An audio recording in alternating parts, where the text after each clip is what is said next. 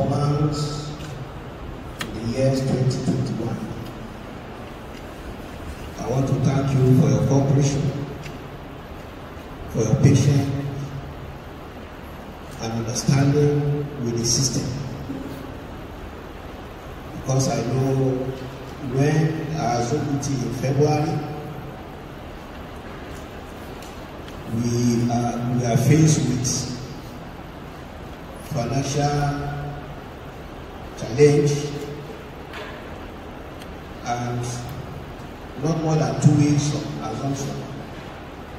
NUC sent us a letter that we should present 16 programs, which eventually became also 17 for accreditation.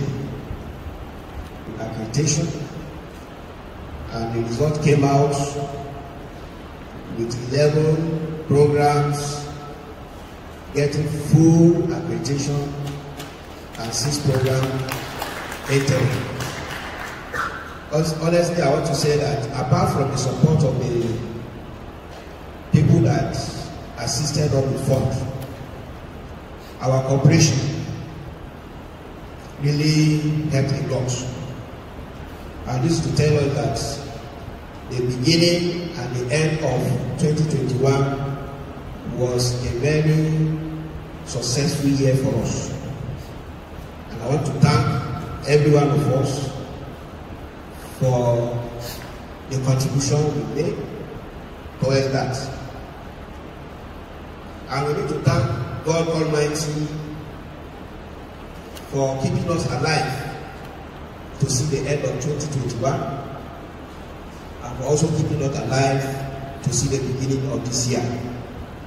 And we pray that God Almighty will see us through this year also successfully in our good health and with a lot of achievements for the institution and for also individuals. But despite the effort we have put, I still want to remind us that there are pending issues which ordinarily we're supposed to have concluded in 2021, which we have not done. And it is time for us to manage our time so that maybe the first 2 months we should conclude those assignments that that are supposed to have concluded in 2021. One of it is the strategic plan. We know the strategic plan we are using before elapsed at the end of 2021. By now, we're supposed to have another strategic plan in place that will be guiding the administration of the university for the next 5 years. But that has not been concluded. But I think we have done close to 80% of the work. What we are trying to do now is to see that we have a complete document that we can use as a framework,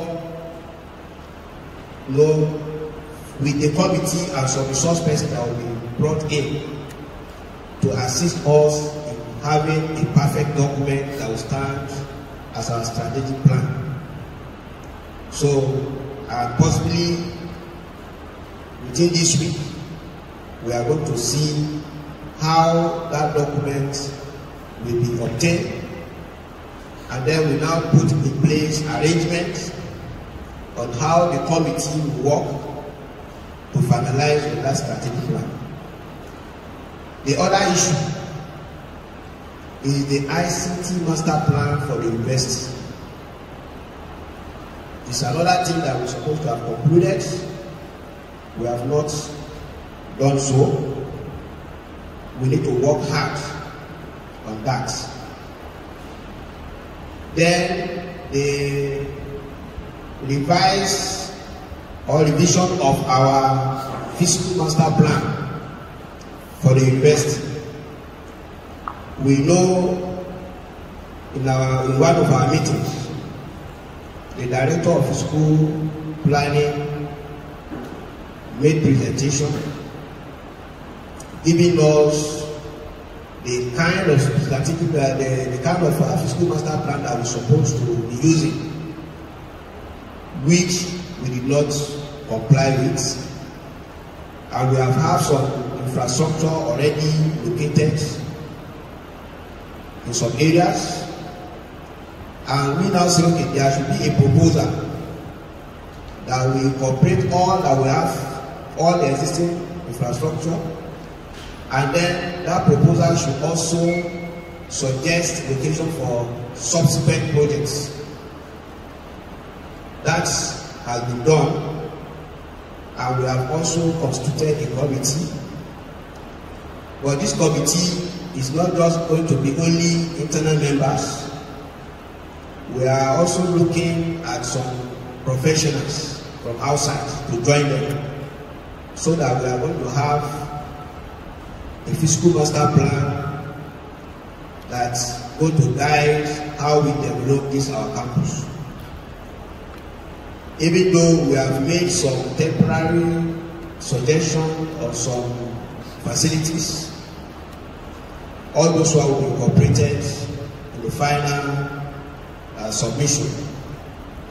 So if there are any issues so far on whatever that is on ground, I want us to please wait until when this committee finalizes on the assignments, so that we can see the kind of adjustment they are going to do in the fiscal master plan that we are having. Then, the other thing pending, we know that we had a management training for principal officers, teams and directors at Abuja last year, and we said the next stage is that this training should be stepped down. That we have not done, because when you talk of management, it is not only the principal officers, teams and directors that are management staff. Some other head of units and head of department are also management staff. So whatever we have learned, we need to also step it down, so that these people can also get the knowledge that we have acquired, and all of us will be on the same page. So we need to also work fast on how to step down this training. The other one is the regularization of appointments. So I want to also plead here that this is a new university that is just growing, and we have lean resources. There is need for all of us to have the understanding of the system. We need to cooperate. We need to understand our mandates, and we should use our own responsibility to help the system to maximize utilization of our resources. Because there are times that either the principal officers or the PC office moves around to see certain things and be calling some officers' attention to it. Ordinarily, we expect when we are given a mandate, you should know that that is your own mandate. You should not allow anybody to be reminding you that certain thing is not done. Because there are a lot of issues here that we've mentioned severally. I personally have mentioned it to some officers personally, and whenever we have any forum like this, I call attention to whether at the Senate or at some other meetings. But it seems we are not responding well or fast enough. A university may have 3 departments, and we can rank that university higher than those that have over 50 departments.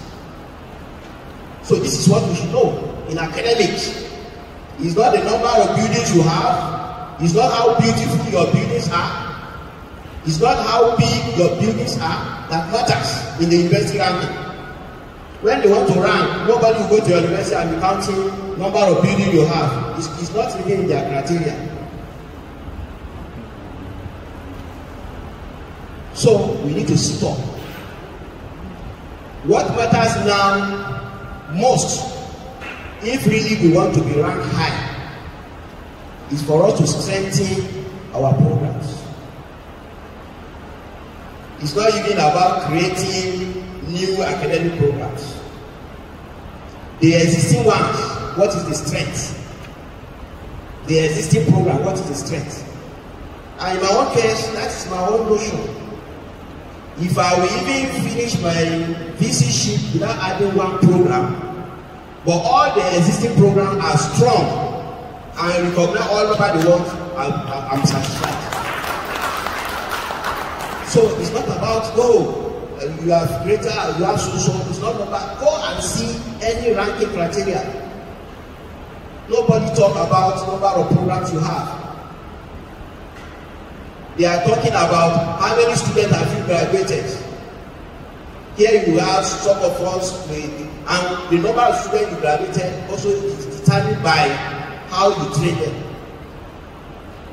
So we should go quickly and look at those criteria that matters. And that's the reason why when I came in, I tried to say human capital development is the most important thing. And that is why we are putting training to be the first thing, because if you have sufficient resources around you and your personnel, they are not well trained to do that resources, you are going nowhere. But if you have little resource and your personnel, they are well trained, that little resource, they will try to, if it is only one way of using it, because of their talent, they will bring 7 ways of using that little resource you have.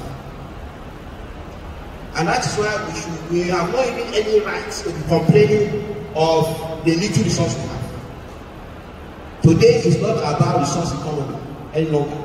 It's about knowledge economy. The little you have, how many times can you turn it into useful things? And that's what we should be talking of.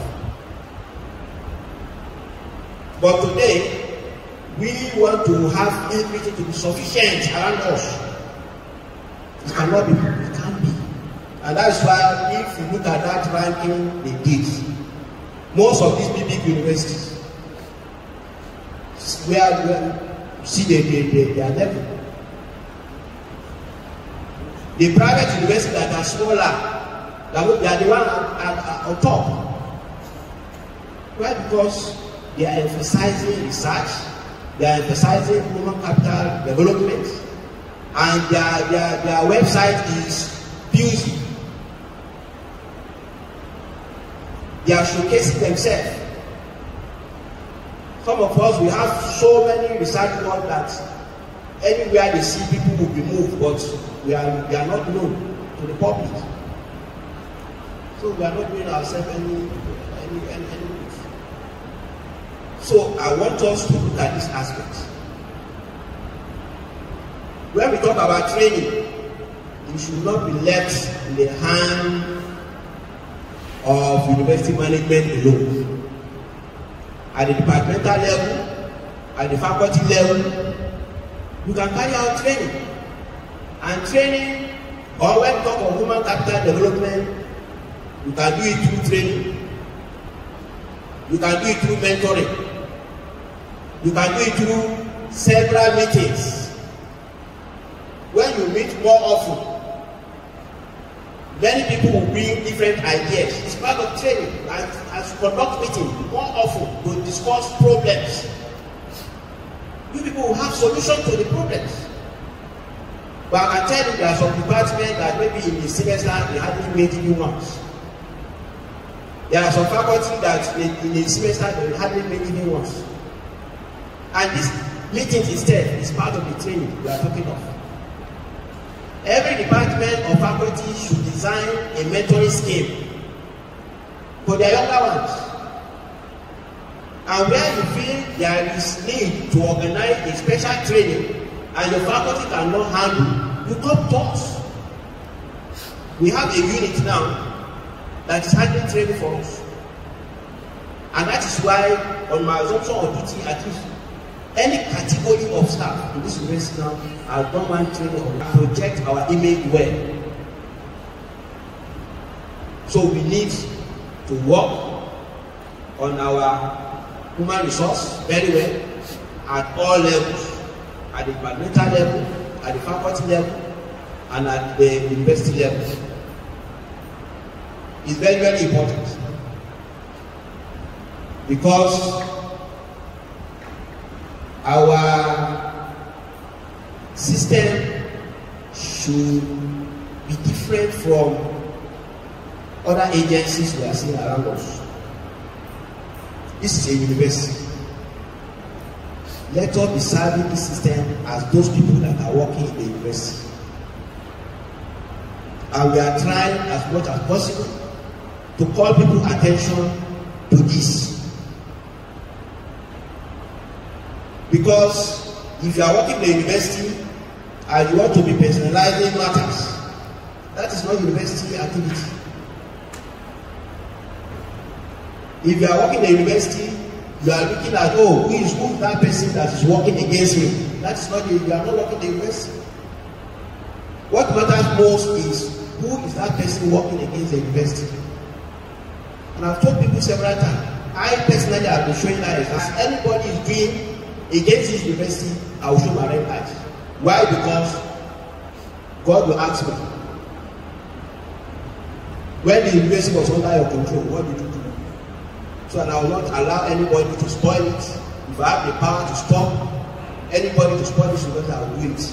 But if you say you want to stop my own personal self, I've handled myself to God to take care of people that are working that line. So please, if you want headway on many issues in this university, forget about personalizing matters.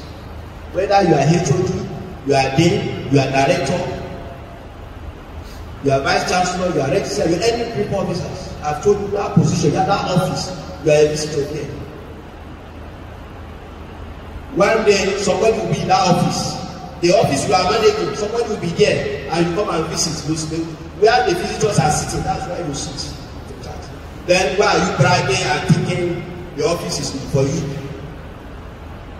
It's not. Registrar will be going now. Maybe in March, if he comes and go to his office, if he will sit in that office. So it happens to everybody. So and that's why we should take it simple. You are in the office, you take everything personal. You are in the office, you take things, official matter to be secretive. So what you don't want people to see, when you leave the office, it will even be in the desk of a messenger. Then why are you then bothering yourself? Please, management is not about yourself. It's about the system you are managing. But most of us, we are carried away with our offices. It's not good. You use your office to harass people, to harass students, to harass staff. Where are you taking it to? By the time your tenure finish and they put you aside, you will become something of pity. Why? Because when you are there, you do not manage relationship. And relationships are about management. You manage the relationship. You see people stay for long years as friends. They are managing themselves. They are managing the relationship between themselves. And there are people that even one day you cannot manage a relationship. And there are people that will stay for 20 years, you will not know what is between them. Not that they don't show difference in their understanding, but they are managing the relationship.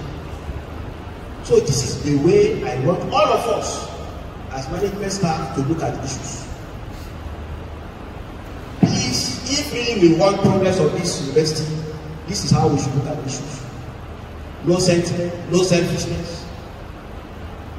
Because what some people don't even know, the sentiment and selfishness itself is a block to your progress. If you don't know. The person you are harassing today, you don't know where you're meeting tomorrow.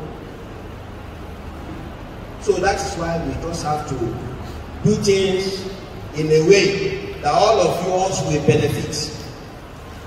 If we manage this institution, we develop this university, the benefit of it will come to all of us. And if any administration should focus on developing individuals, it's wasting the resources of the institution. Because one day that individual will go, but the university will remain. Then if you use the resources to develop individuals, that one go, that means you have wasted the resources.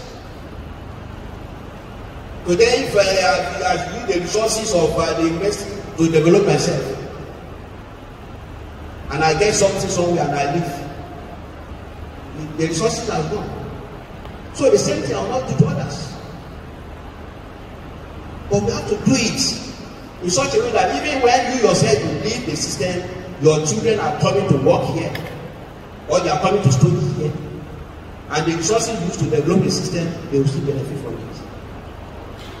So please, let us look at issues in this way.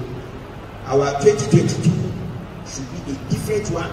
I know in 2021 we have tried, but there are a lot of things that I personally also overlooked. I had a lot of things, but because I've told you from the beginning that nobody will use me to work against or in favor of anybody. And I've tried to maintain that to the end. And that will be sustained even this year. So, and the same thing, I want all of us should look at issue officially. No personal matter on it. That's the only way we can help ourselves. Some of the developments, even though it's just for us to, I know most of us must have noticed it. When I came in, there is a road abandoned, 2.1 kilometer road, and the contractor has been giving us serious problem. We have been thinking of how to handle that matter. At the end, we were bold enough to terminate the contract. But when we have to take it diplomatically, I invited some of his people and I told them, dude, this man, this project was the first project given by the former vice-chancellor in 2016. And he didn't finish it. But they were able to talk to him. And at the end, we have to look for another contractor. And because of the delay or over-delay of that project, the cost implication has become so bad. Because that we has finished the road. And anybody that see that the road has finished. So this is the bold step we are taking, at least to settle that aspect. When we come to other projects, we have faced problems with most of the contractors too. But we are handling them one after the other. And today, the Faculty of Agri has been completed, and they have also already moved in. We have an entrepreneurship that has been completed, it's already in use. Our health clinic, the same thing, it has been completed and they've started using it. Because what we did for some of them is to see that whatever the contractor can do, they should do it. And then we'll now go and see what is the gap. Those things, because of the costs that have gone, some things cannot be procured by them. So we have to now see the gap and invest now fill that gap. That is why we are seeing that some of these projects we are doing them and we are using them now. The Annex for Arts and Science very soon that one also be handed over to us. So then the MIS also, we are already talking. MIS building there, we are also talking already. And I'm hoping before end of this month we should be able to. For now, this is just the situation report and my remark at this meeting.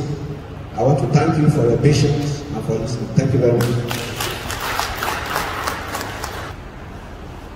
Okay, one, any correction?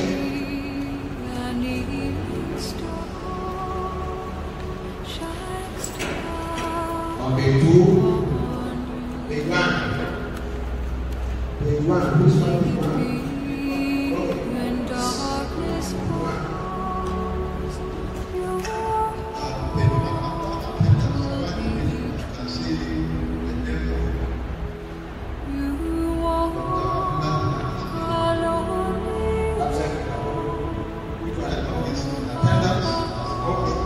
Then after secretary, please take note. It's already in attendance and you still put him as absent.